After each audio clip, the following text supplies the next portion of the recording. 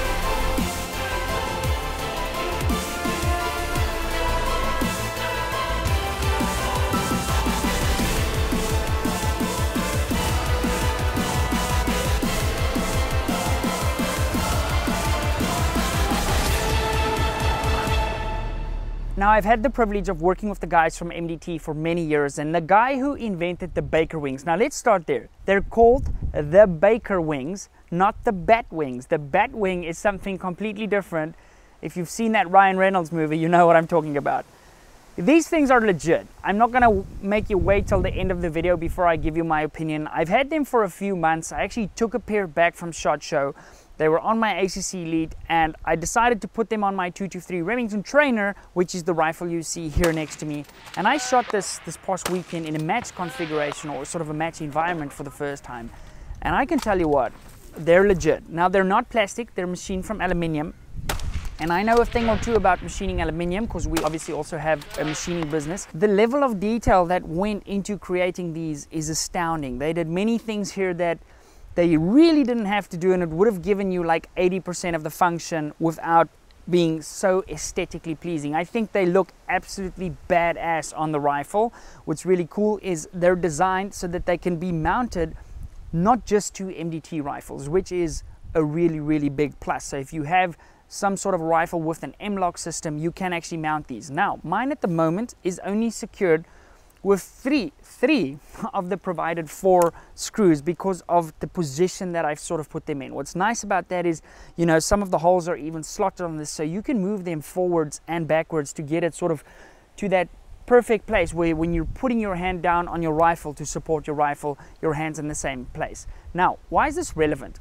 You know, I've seen many shooters, we upgrade our rifle systems into chassis and stuff, and when the guys are sort of grabbing the forend of their rifle for that added stability, they actually put their thumbs on top of their barrel. Now, that's not the greatest thing in the world to do, because if you're applying too much pressure, I mean, look at this. If I'm applying a little bit of pressure, I am actually moving that rifle barrel up and down, which will result in a point of impact shift, and it might also influence your harmonics, not necessarily for the better. So keep that in mind. My friend Skulk is very guilty of this, or he used to be, and I said to him, dude, keep that in mind, and he kept putting his thumb on there, and he once told me that he was on target for like a banker, and he didn't hit the shot, and then when he looked, his thumb was on his rifle's barrel. So keep that in mind. I really like these. They are premium. As I said, they are machined, and it's not an easy part to machine. They even have a little QD sling mount there.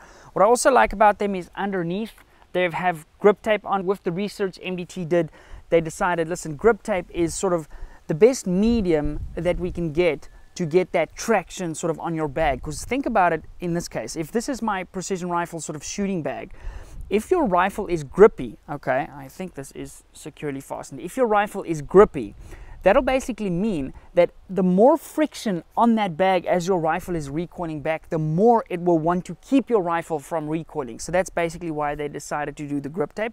Now, the other really cool thing is, unlike with the sort of Grey Ops tack plate, which was the first rendition, you can still make the most of your ARCA compatible tripod, because this Baker wings doesn't actually take up any space on your ARCA rail. So if I wanted to, I can still slide my rifle back and forth. Let me demonstrate it this way. I can still slide this rifle back and forth, absolutely no problem, because I still can utilize my full ARCA rail. So, shorter video, Baker wings, yay or nay? I'm gonna give them a massive yay. There are a little bit of drawbacks, but sort of in the precision rifle space, I feel the benefits far outweigh the negative. The negative for me, on this past weekend's match, we were shooting off sort of this tire pyramid, and the positions on the side, they were very narrow.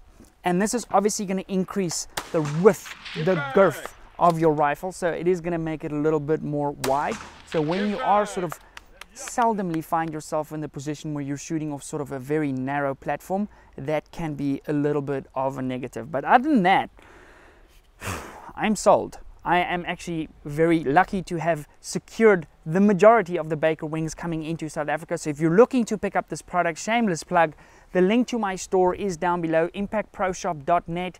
If you're looking for sort of the other gear and the stuff we sell, we ship stuff all over the world every single day. If you're having problems checking out or anything, just send us an email, info@impactproshop.net. Make sure it's business related, then we'll get back to you. Guys, thank you very much for watching. MDT, thanks for always pushing the boundaries and elevating our sport by coming up with sort of creative little things like this. And thank you very much for not making them model specific, that we can actually backdate them to sort of our older generation chassis like this ACC that I have here. Nothing wrong with the current version of the ACC. Obviously, we know there's a newer, better, more sort of tactical one, but this one takes it to another level. I mean, adding the Baker wings to this really gives you that sort of next level stability. A few of the guys shot my rifle and like looked through my rifle after the match to feel like ergonomically how your thumb actually sits here and how you can index with that index finger to really manipulate the rifle much better. You just have so much more control over it. We actually tried prototyping something like this, which was just like, sort of like a knob, and then Manners came out with something a few years or a couple of months later, and we found that just the knob really didn't do it for us, and we don't sort of have the equipment, nor do we want to go into making super complex things like this. So I want to thank MDT for just knocking it out the park. Guys, thanks for watching. I'll see you in the next one. Make sure you like, subscribe, all of the wonderful things. Bye.